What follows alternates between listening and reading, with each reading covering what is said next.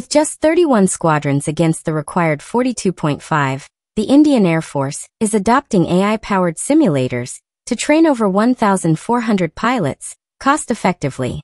These systems provide hyper-realistic combat scenarios, adaptive learning, and network-centric training, reducing flight costs and saving rupees 500 to 700 crore annually. Developed by DRDO, HAL, and startups, they integrate with Rafale, Su-30MKI, and Tejas platforms.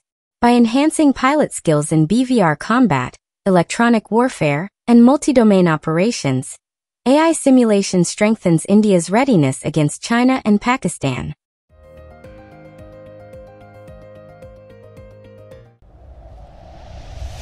Idea-forged ZOLT UAV, unveiled at Aero India 2025, has been upgraded with Zeus numeric smart guided munitions, transforming it from a surveillance drone into a precision strike weapon.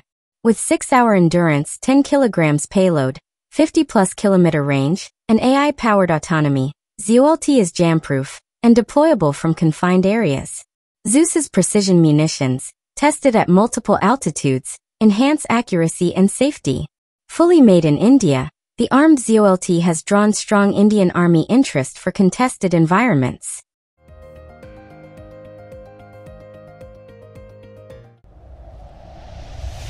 DRDO's Defense Institute of Physiology and Allied Sciences is developing a multifunctional conductive fabric to protect Indian soldiers from detection by thermal imagers, infrared sensors, and electromagnetic surveillance, especially in snowbound and high-altitude regions, like Ladakh and Sichuan. The fabric mimics natural surroundings, hides heat signatures, and disrupts enemy sensors, giving troops a stealth edge. Designed for extreme conditions and modular use, the project invites private industry collaboration under the Atmanirbhar Bharat initiative.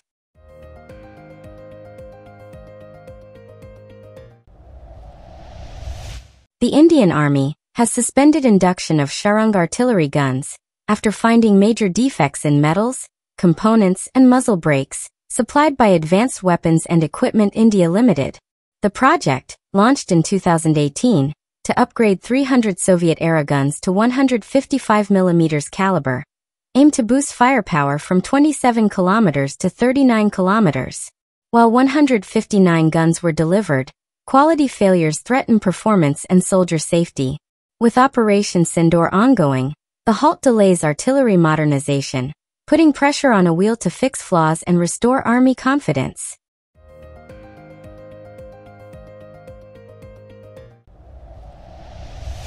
India's Defence Ministry is preparing to sign a Rs 66,000 crore contract with HAL for 97 additional LCA Mk-1A Tejas jets. In October 2025, following delivery of the first 2 aircraft from an earlier order of 83, the Mk-1A, featuring advanced avionics, radar, and weapons, will replace aging MiG-21s and strengthen the IAF's fleet. The deal includes a $1 billion GE Aerospace contract for 113 F404 engines. With HAL ramping up production to 16 to 18 jets annually, the move supports Atmanirbhar Bharat, boosts indigenous defense manufacturing, and enhances India's air combat capabilities.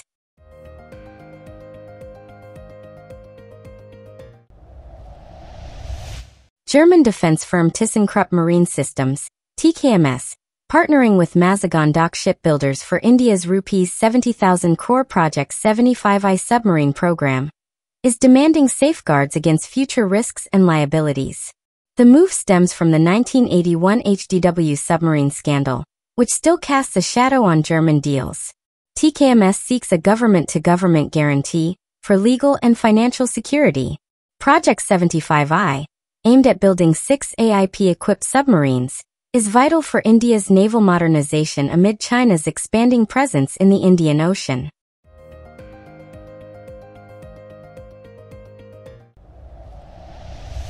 The Indian Air Force has rejected Russia's IL-76 MD-90A as a replacement for its aging IL-76 transport fleet, citing poor availability rates below the required 75% readiness.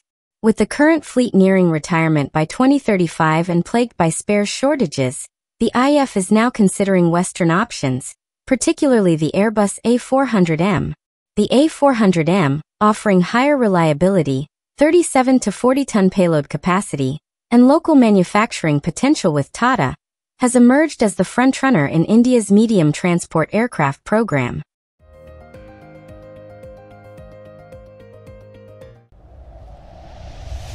India's Kaveri Derivate engine, often cited at 46 kN thrust, actually delivers 50 to 52 kN in flight, and up to 81 kN with afterburner due to altitude and speed effects. With a thrust-to-weight ratio of 7.8, mass flow of 78 kg per second, on par with the GEF 414, and advanced specs like OPR 21.5 and turbine entry temperature up to 1700 K, the KD shows strong performance for combat aircraft. Despite challenges in materials and long-term reliability, the program marks a major step in India's aerospace self-reliance, supporting future fighters like Tejas Mk2 and AMCA.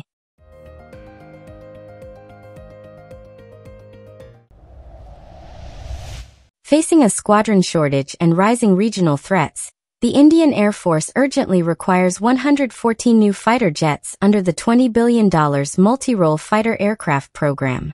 The Ministry of Defense is set to finalize acceptance of necessity by November 2025, with options between a lengthy open tender or a faster government-to-government deal. Rafale jets, proven in Operation Sindoor, lead the race, with France offering local assembly to meet indigenization goals. Other contenders include US, Russian, European, and Swedish fighters, but quick decisions are vital as older MiG-21, Jaguar, and Mirage fleets near retirement.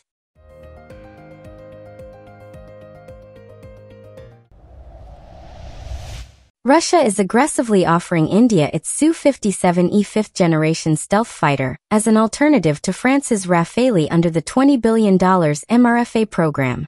Moscow promises deep technology transfer, full source code access, and integration of Indian weapons, proposing 7 to 8 squadrons, 126 to 144 jets, instead of earlier talks for just 2 to 3. Russia also offers local production at HAL with up to 80% indigenous content, a new powerful engine, and faster deliveries at lower costs than Rafale. While Rafale remains the proven choice, Su-57E's stealth, autonomy, and customization could reshape India's fighter fleet strategy.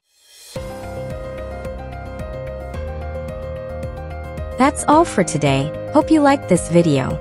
Please like, share, and subscribe for daily news updates. Thanks for watching.